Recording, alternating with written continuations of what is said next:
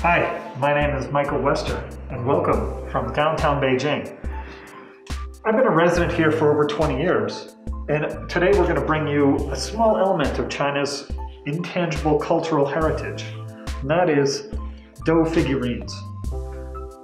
We're lucky here today to have someone who not only has been doing this for 20 years himself, but is also descended from a line of family members who have been doing this now for over 100. His dad was a master, and so was his grandfather. And today he's going to show us how to make a panda. Hi, I'm Mike. And your name is? My name is Jiazi, and you can call me Jia. Jia. Yeah. Great, excellent. Well, tell me a little bit how did you get into this initially? I learned this from my father and started to do some little animals or some toys like when I was 3 or 4 years old. Wow.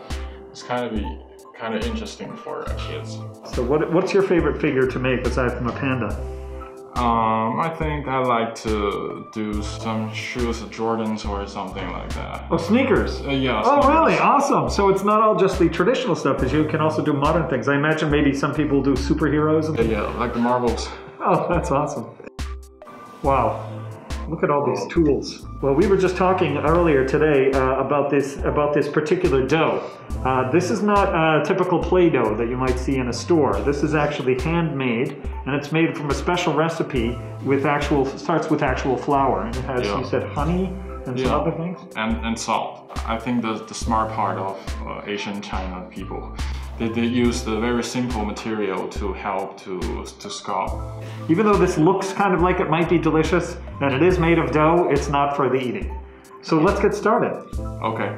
So we're going to start with the head. It's actually very similar to Play-Doh, but yet still has kind of a different sponginess to it. Yeah. And you can use both of your hands and roll it. Okay. And separate it into equal size. Kind of squids and connect it to the head. You know what amazes me as well when I look at people doing this on the street is how fast they can make this. It's quite miraculous. You know, they gotta earn their living, so they have to be quick, and 5 or 3 minutes to finish one and to sell it. All right, let's go for the next step. I think you can do anything to anything, the sculpture materials to Play-Doh. Yeah. The upper arms. Okay, and then use your finger to press here. And then from behind, you can cover the bottom of the panda.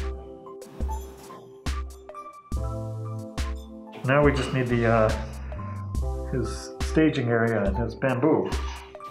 I suppose some of you might be wondering why we're wearing masks. We're right in the middle of the novel coronavirus situation, which is all over the world these days, and we feel very safe here in Beijing because Beijing has taken a lot of very specific measures to make sure that the outbreak doesn't get any worse. Now you can see the master versus the amateur. That's good for the first time. We hope to see you this fall in Beijing where you can actually do this in person or maybe see some masters doing it. And in the meantime, stay safe, stay at home, and if you have some modeling clay or some Play-Doh, you can try doing this on your own. Yeah, to see if you can do it better. I'm going to leave you with a few words in Chinese. 海内存知己，天涯若比邻. Though we are far away, we are close in spirit.